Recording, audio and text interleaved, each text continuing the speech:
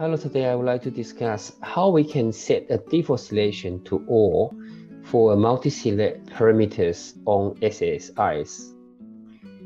This report allows users to select the product from the drop-down list, either one or all. What we would like to do is when the user clicks the preview, it defaults to selection of all the product. To do this, let's check the dataset. This is the dataset for the main table. This dataset is for the parameter. The product parameters data source comes from the DS product, key and the name.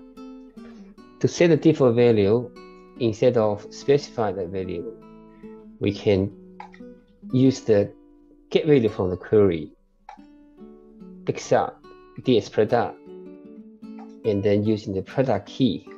That way, it will allow us to default the whole selection. Now let's try. When we click the preview, all the products are selected, and this is what we need. I hope you find these small tips useful. Thanks for watching. See you next time.